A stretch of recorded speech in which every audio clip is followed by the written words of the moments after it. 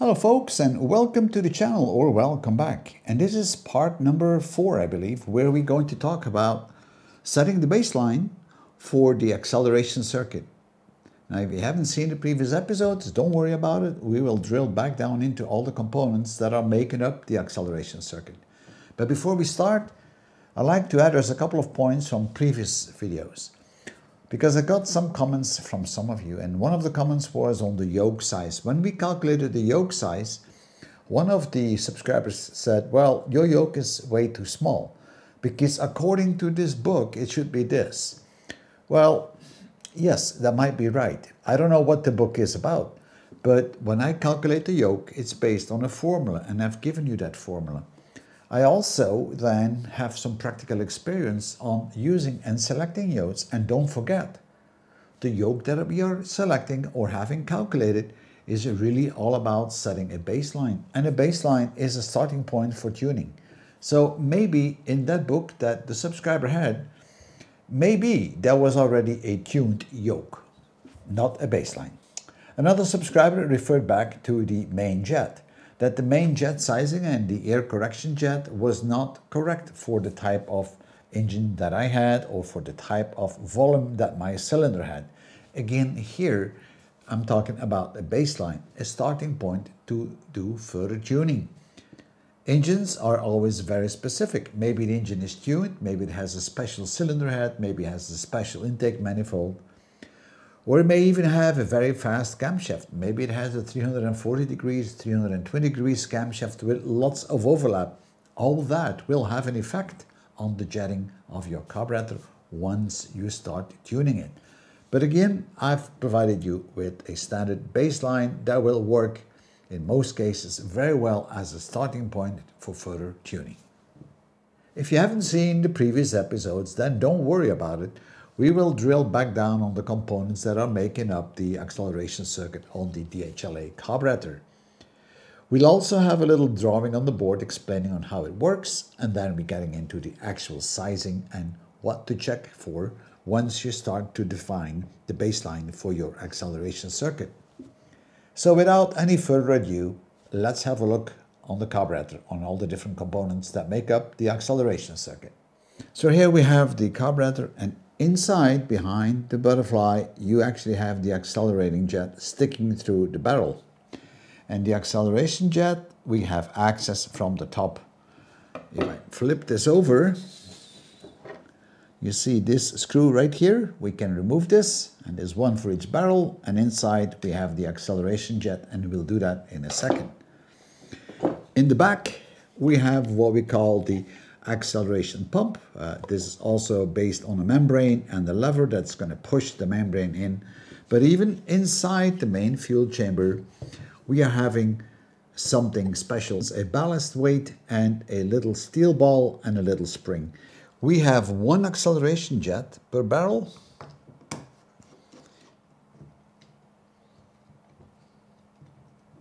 Sometimes it's a bit hard to get it out. Oops, it came out.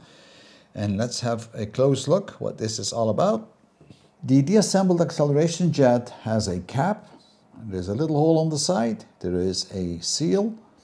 And then we have what we call a filter. So this is not a spring, this is a filter. And then we have the jet itself. Now the jet can have an opening on the side. Then we talk about a horizontal jet, but it can also have the opening on the tip facing downwards, and then we talk about a vertical jet. It depends a bit on your specific carburetor, but on a DHLA you typically have the horizontal type. This fits together in a very simple way, and you can get different jets for different applications. The more generic jet is between 35 and 40. Okay, so now that is assembled, and now we can fit it back in the carburetor. Also, pay attention that you cannot fit it wrongly, because there is a flat side on the jet itself. So the hole is always facing towards the intake manifold. The next part we're going to look at is the little ballast weight and the steel ball together with the spring. And this is going to act like a valve, basically avoiding the bleeding out of the acceleration jet whenever the membrane pulls back inside the acceleration pump. Okay. Underneath those two screws, we have those ballast weights and the little ball and the spring. We can remove those easily, but pay attention once you flip it over that the ball doesn't fly away, because the ball is very small and it's easy to lose. So this is the top cover that goes off, and inside we actually have the weight. I'm going to flip it over and hold it in my hand, and hopefully that little ball comes out properly. Whoops, and it already runs away, but here it is. So this is the stop. This is the ballast weight with the little spring, and the ballast weight comes basically in 3 sizes, but they are very hard to get.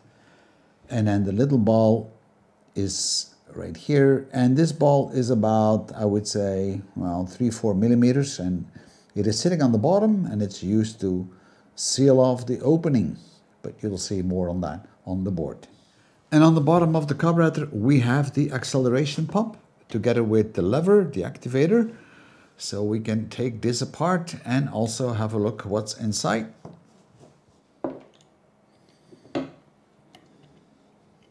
This is a small spring which is pushing back the membrane, and then the membrane is sitting on top of that. So now we will be able to push it in and out to actually pump fuel. The membrane sometimes gets ripped, so this is always something to be checked. So let's put that aside. Also the little spring that goes with it. And now we can have a closer look inside the pump house, let's say. There are 2 openings there, which are going to be important. And I'm going to flip it over so you can really see it. So the membrane is going to sit like this, and it can move up and down.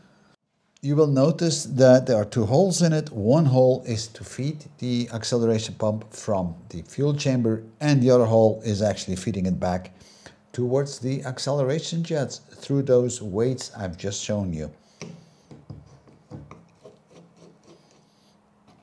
And here it is. There's not much to it. So here we have the bottom side of the carburetor, and we have 2 holes. There's one there, there's one there. These holes are feeding straight through into the fuel chamber.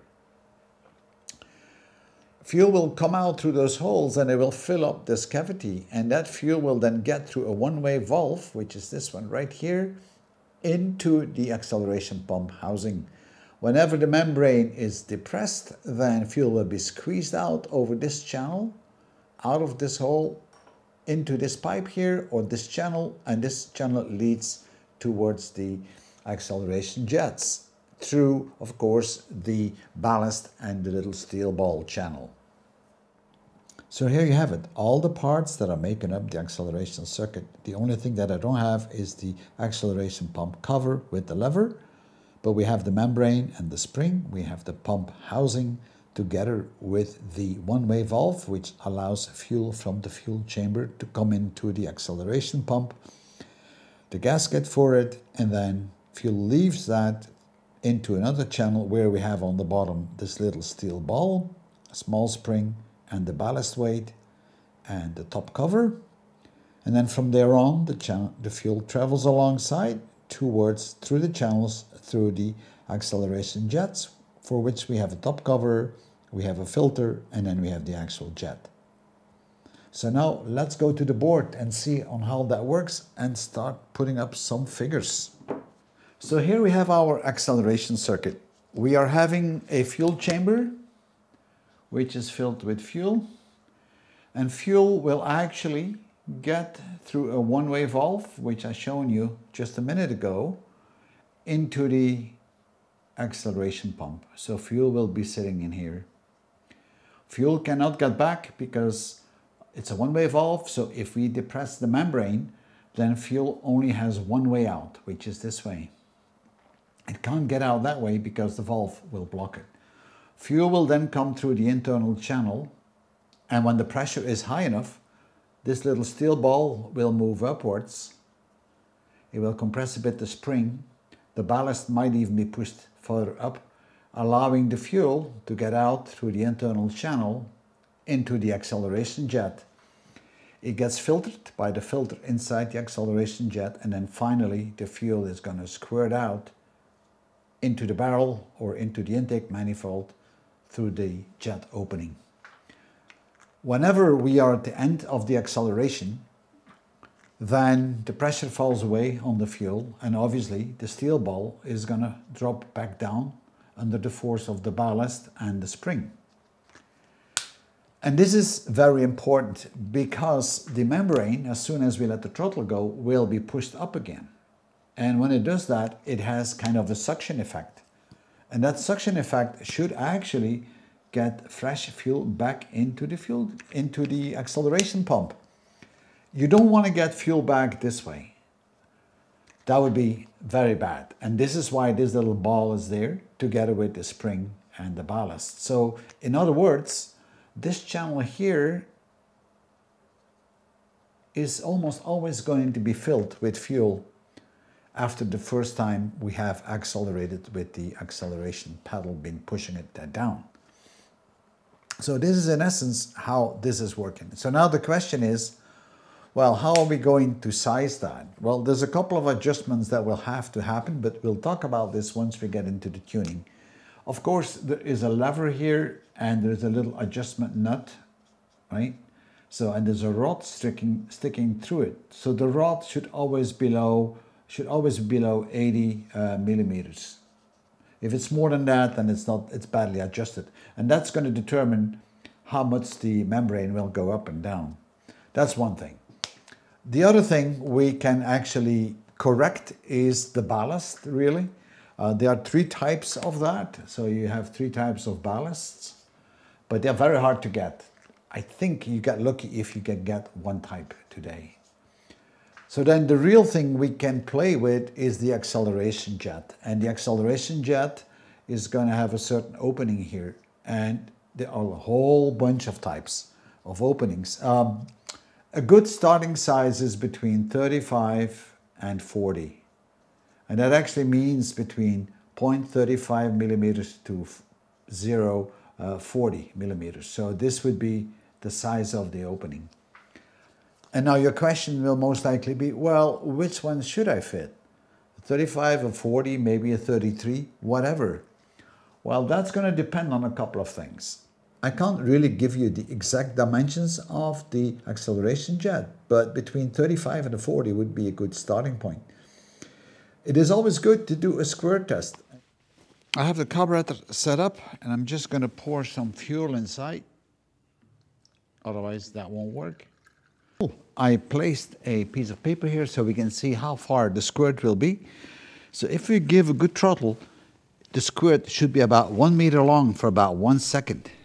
Let's look on a delayed shot. I've set the timer and I delayed the video with 10. Timer started at 0.6 seconds and it's going to end up at 16 seconds. So that is 10 seconds. If divided by 10, that's 1 second.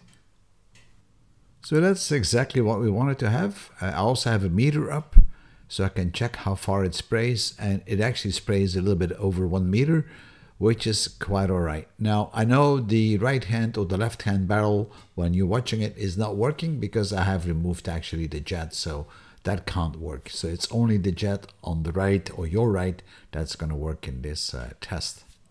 And if you have a squirt which is about 1 meter long and it should take about 1 second, then you have a pretty good operating acceleration system. That's what you should see. It should not drip.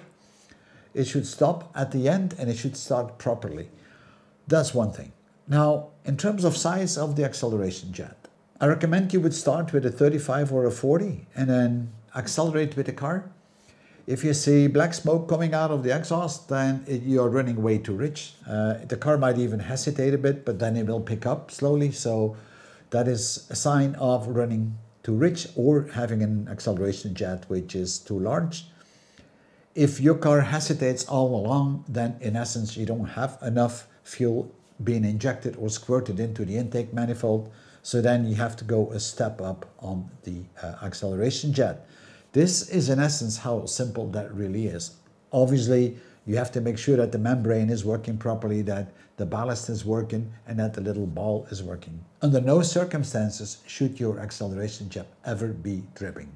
So folks, we have come to the end of this video, and I hope that you enjoyed it as much as I did, and I'll see you in my next video. Bye bye.